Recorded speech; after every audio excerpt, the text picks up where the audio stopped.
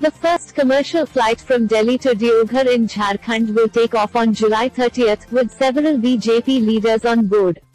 Several BJP lawmakers and Bhojpuri film stars such as Manoj Tiwari, Ravi Kishan, Dinesh Lal Yadav, Nirawa, and God MP Nishikant Dubey will fly to Jharkhand's Deoghar and offer prayers to Lord Shiva in Baba Dham.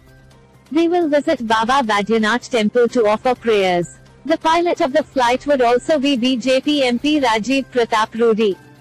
Built at a cost of 400 crore rupees, PM Modi inaugurated the Deoghar International Airport on July 12, 2022.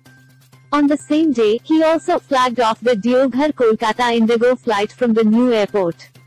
Jharkhand's Deoghar is a well-known spiritual town and is home to Baba Badrinath Dhama Lord Shiva Shrine.